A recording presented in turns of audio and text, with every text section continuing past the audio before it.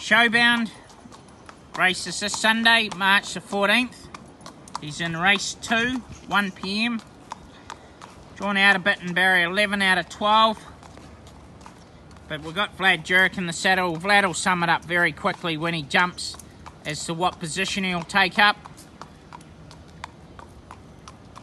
Probably a little bit stronger field than he raced in fresh up, but I think he's improved fitness wise with that first up 1,000 metre run under his belt, and I think as long as we can overcome that bit of a wide draw, I'd rate him a top 4 contender on Sunday.